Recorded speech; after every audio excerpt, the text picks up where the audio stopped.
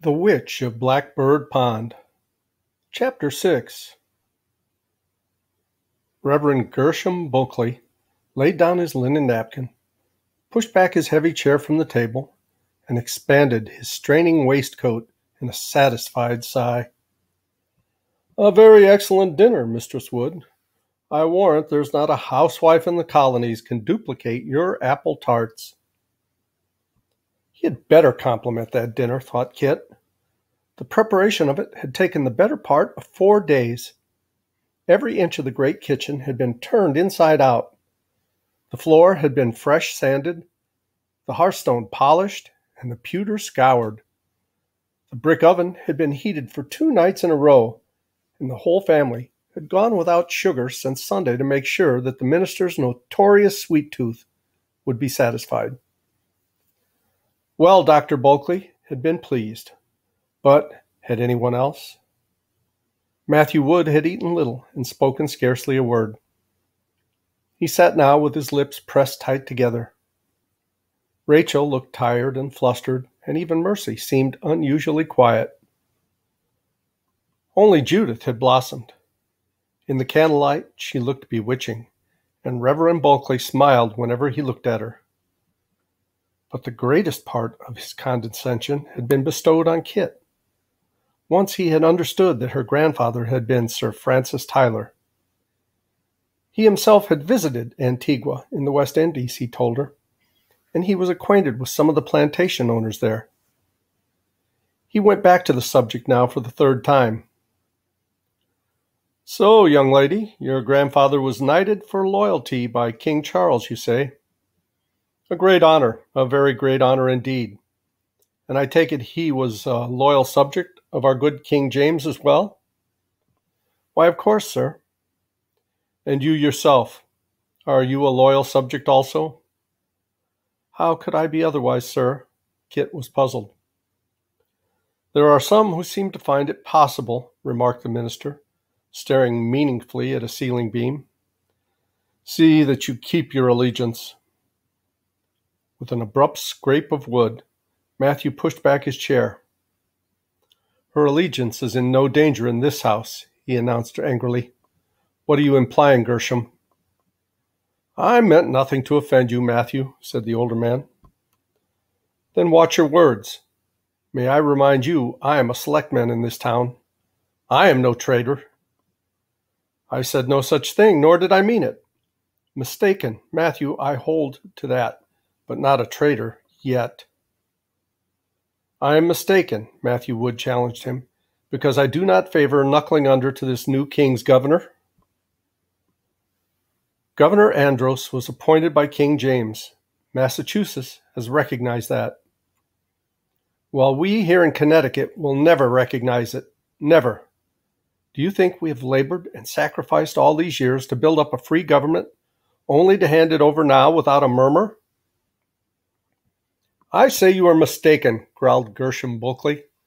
"Mark my words, Matthew. If you do not live to see the evil results, your children or their children will suffer. Call it what you will, this stubbornness can lead only to revolution." Matthew's eyes flashed. "There are worse things than revolution." "I know more about that than you. I was surgeon in the fort fight with the Indians. War is an evil, Matthew. Believe me, there can be no good thing come of bloodshed." "Who is asking for bloodshed? We ask only to keep the rights that have already been granted to us in the Charter." The 2 men sat glaring at each other across the table. Tears sprang to Rachel's eyes. Then Mercy spoke from the shadows. "I had looked forward to hearing Reverend Bulkley read to us this evening," she said gently. Dr. Bulkley sent her a gracious smile and considered. "I have to coddle this throat of mine," he decided. "But my young pupil here is a very exceptional reader. I shall pass the honor on to him." Grudgingly, Matthew Wood lifted the heavy Bible and placed it in John Holbrook's hand, and Rachel moved a pewter candlestick nearer to his elbow. John had been respectfully silent all the evening. Indeed, he had had little opportunity to be anything else, and he now seemed pleased out of all proportion at this slight notice from his master. Kit felt suddenly provoked at him. 1 week in Wethersfield seemed to have changed the dignified young man she had known on shipboard. Tonight he appeared to be a shadow, hanging on every word from this pompous, opinionated man.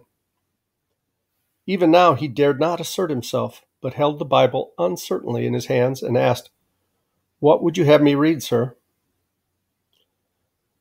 "I would suggest Proverbs 24th chapter, 21st verse," said the old minister, with a canny gleam in his eye, which Kit understood as John began to read. "My son, fear the Lord and the king, and meddle not with them that are given to change, for their calamity shall rise suddenly, and who knoweth the ruin of them both?" There was a harsh sound from Matthew, checked in response to his wife's pleading eyes. John continued reading. As he read on, Kit forgot the meaning of the words and felt a stir of pleasure at the sound. John's voice was low-pitched but very clear, and the words fell with a musical cadence that was a delight. Every evening since she had come here, she had sat waiting with impatience for her uncle's monotonous voice to cease. Tonight, for the first time, she caught the beauty of the ancient Hebrew verses. When the reading was finished, family and guests bowed their heads, and Reverend Bulkley began the evening prayer. A little sigh escaped Kit.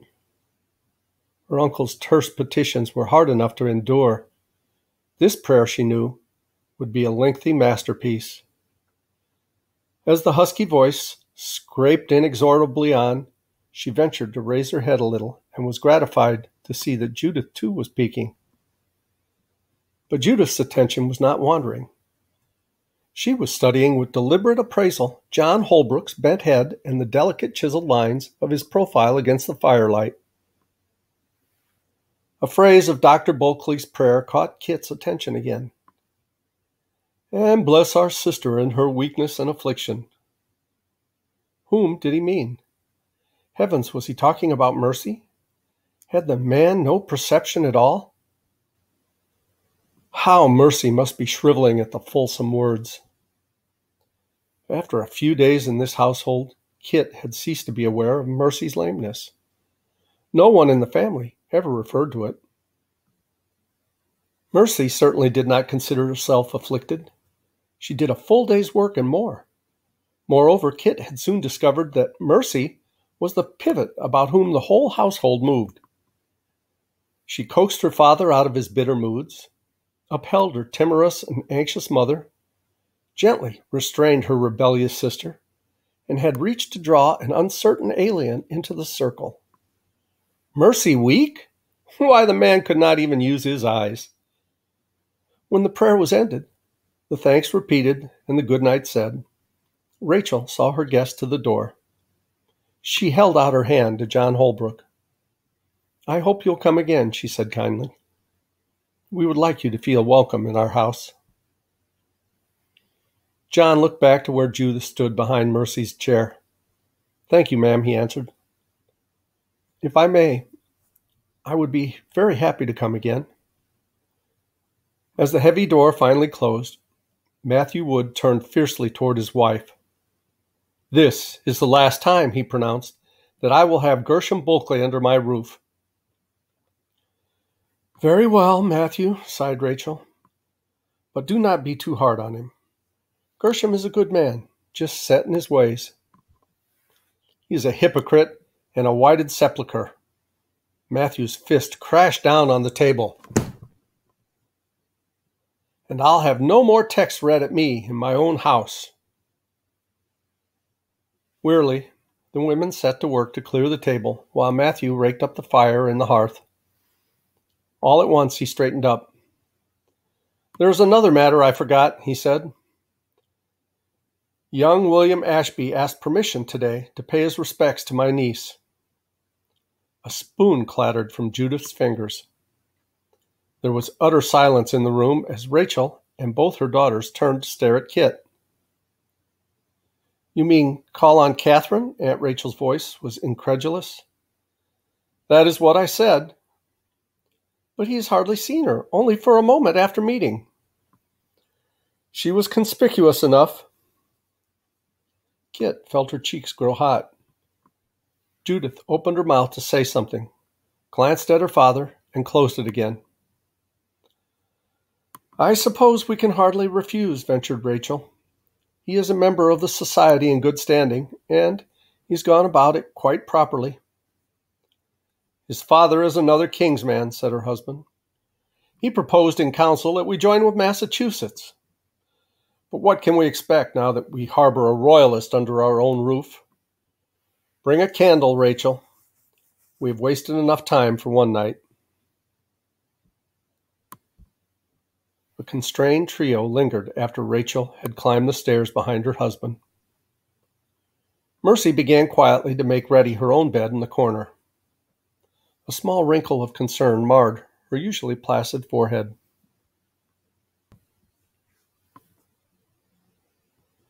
"Well, I told you so," Judith finally burst out. "I knew by the way he was staring at you after meeting." There was no use to pretend she didn't remember. Kit felt a small pleasurable stir of curiosity. "Do you know him, Mercy?" "I know about him, of course," admitted Mercy. "Who doesn't know about him?" added Judith. "Who hasn't heard that his father has 3 acres of the best land set aside, and the trees all marked to build the house the moment Master William makes up his mind? And he was just about to make it up, too, when you came along." "We never really knew that, Judith," her sister reminded her gently. "We only thought so." All at once, Kit remembered. That first morning, when she was trying on the dress, Judith had said, "Oh dear," she exclaimed in dismay. "I don't want this William to come calling on me. Why, I've only seen him once, and I couldn't think of a word to say to him if he came. I'll tell Uncle Matthew so in the morning." "Don't you dare say anything to Father," Judith whirled on her. "But William never asked to call on me. I just said he was getting around to it." "'Tis not quite fair, really," Mercy considered soberly, "to hold it against Kit, just because we thought—" "Oh, I'm not holding it against Kit," Judith said airily. Suddenly, she tossed her head. "As a matter of fact, Kit can have William with my blessing. I've changed my mind. I'm going to marry John Holbrook." And we'll start into Chapter 7 in the next video. Until then, thank you so much for listening. I love you guys. As Tigger says, ta-ta for now.